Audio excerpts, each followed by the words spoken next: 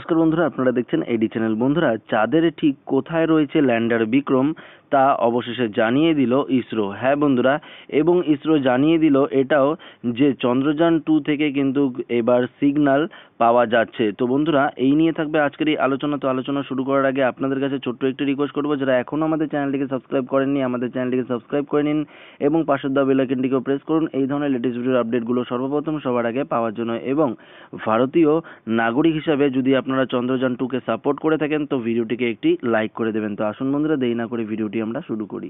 চন্দ্রযান 2 এর ল্যান্ডার বিক্রমের এখনও কোনো যোগাযোগ স্থাপন করা যায়নি। বিক্রমকে অরবিটারের মডিউলের মাধ্যমে চন্দ্রপৃষ্ঠ দেখতে পাওয়া গিয়েছে এবং তারপর থেকেই বিক্রমের সঙ্গে যোগ স্থাপনের অক্লান্ত চেষ্টা করেছে ইসরো ও নাসা।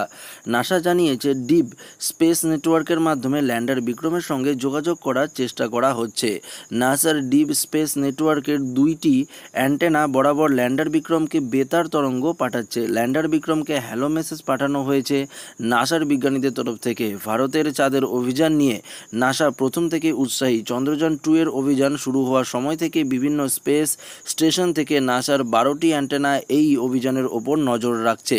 বিক্রমের সঙ্গে যোগাযোগ স্থাপনের চেষ্টায় 2 সপ্তাহ সময় নিয়েছে ইসরো।